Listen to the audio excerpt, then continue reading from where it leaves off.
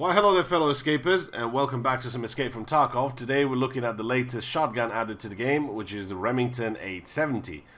Now, this looks pretty cool. You'll be able to buy this at level 2 skier for just over 26,000 rubles. I fitted mine with a scope. You can put a hammer on this, or a Bravo, it's up to you.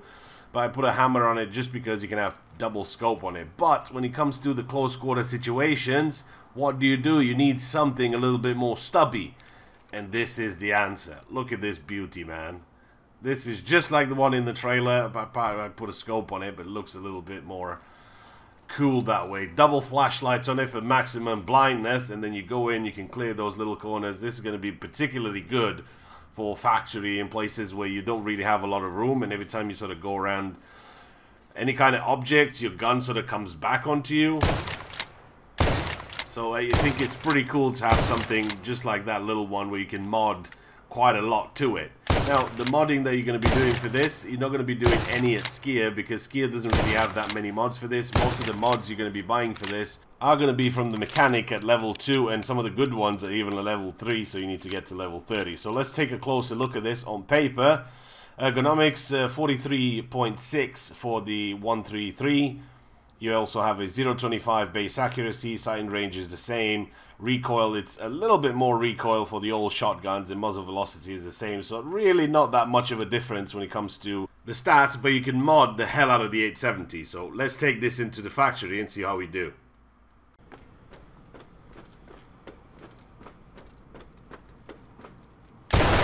Ay, Billy!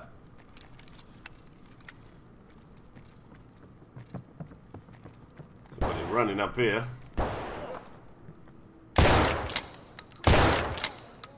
Ooh, just lining up. Granada! Ah, shit, Granada. Do one more. I know he's behind that corner. Oh, he dead. I heard him. He dead. It's one of them Swifty boys, I'm sure. I didn't get a glimpse of him. I think there was 2 or 3 of them here, at least. There he is, Swifty boy.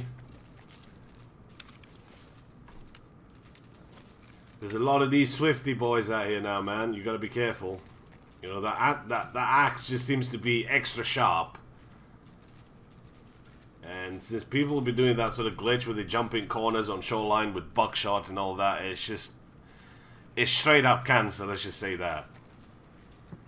Because they're just running around with the sort of lag and the desync and all that sort of happens. By the time you put 2 bullets into him, he's somewhere else, burying your hatchet in your head. So, yeah. They need to do something about that. Pronto. Shut up, fool! I'm recording a video.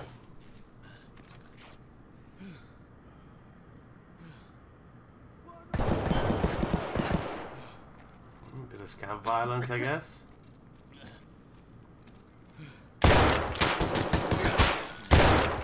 Hey!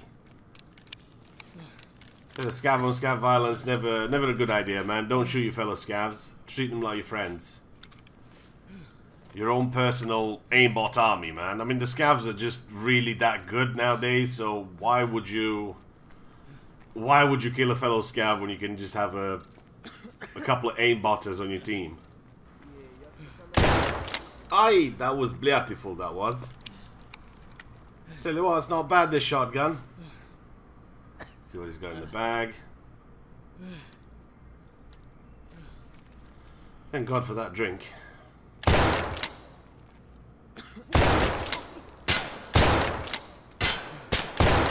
Alright, that's enough of that. Suka. Ooh, that freeze. Ooh, that freeze. I need to go soon here.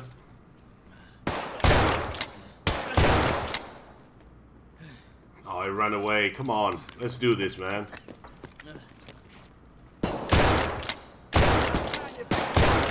There we go. We got it. I think I need to go and collect some loot and start heading out, because it's getting to that point that I got the zombie cancer, so I need to go.